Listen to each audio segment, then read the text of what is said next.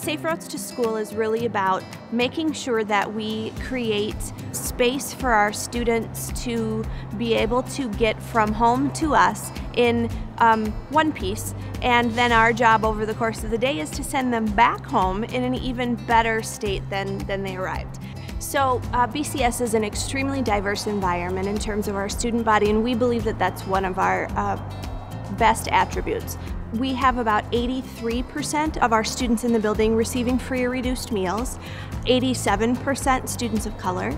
We have 14% English language learners, and somewhere between 18 and 19% students receiving special services. Brooklyn Center is a great community. It has a lot of diversity. It also has a lot of health inequities, though, with pockets of poverty. So we approached Brooklyn Center Secondary with the funding that we had and explained what the Safe Routes to School program was and asked if they were interested in being involved, because they have a lot of students that do walk or bike, or I guess I should say have the potential to walk or bike. We learned a few years ago that our young people were crossing the streets in unsafe conditions where there were no stop signs, there were no lighting.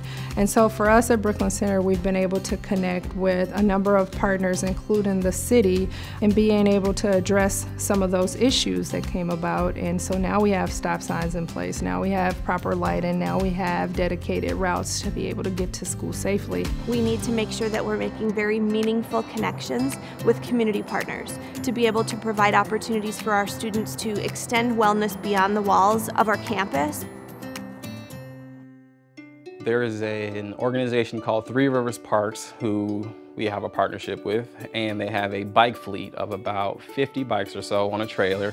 Three Rivers applied for a Safe Routes to School grant to acquire a bike fleet for the purposes of bicycle education, and we share that resource with the Brooklyn Center School District. There's usually a person from Three Rivers that helps us, and then the police department here, we have Officer Ryan that helps a ton. He comes whenever he can, and so between the three of us, we can keep the kids safe, and we get to take them on a trip, and they are just ecstatic. We'll talk to some classes about bike safety, do short presentations, giving the kids opportunities to go out on rides, show them their neighborhoods, the places they can bike to, and give them another option for getting around the city besides mom or dad or walking or taking the bus. A healthy way to get themselves from point A to point B.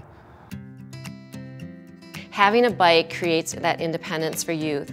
It allows them just that freedom and that independence to be able to have a job or to go to the swimming pool or to be involved in the after-school sports. So that kind of fed into our development, our growth of this bike maintenance club.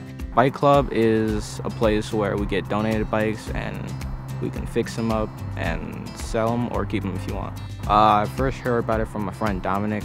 It was just me and him looking for after-school programs, and we just found bike club and we just started going to it. In 2 years that I've been part of Bike Club, I worked on around 60 bikes. Working on bikes, building bikes, it's just relaxing. I'm glad Brooklyn Center has a bike club, because if they didn't, I probably wouldn't be working on bikes.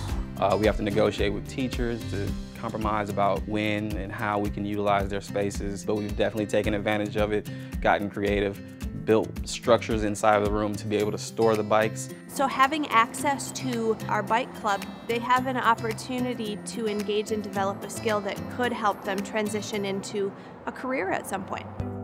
I think Safe Routes to School just builds community. That's the best thing, is that when kids are out walking and they're in their community or biking, there's that sense of connection, a sense of where they live and a pride in their community.